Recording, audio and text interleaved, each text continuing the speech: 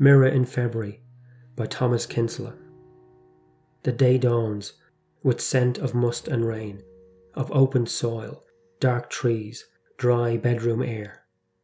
Under the fading lamp, half dressed, my brain idling on some compulsive fantasy, I towel my shaven jaw and stop and stare, riveted by a dark, exhausted eye, a dry, downturning mouth. It seems again that it is a time to learn, in this untiring, crumbling place of growth, to which, for the time being, I return. Now, plainly, in the mirror of my soul, I read that I have looked my last on youth, and little more, for they are not made whole that reach the age of Christ. Below my window the awakening trees, hacked clean for better bearing, stand defaced, suffering their brute necessities. And how should the flesh not quail that span for span is mutilated more?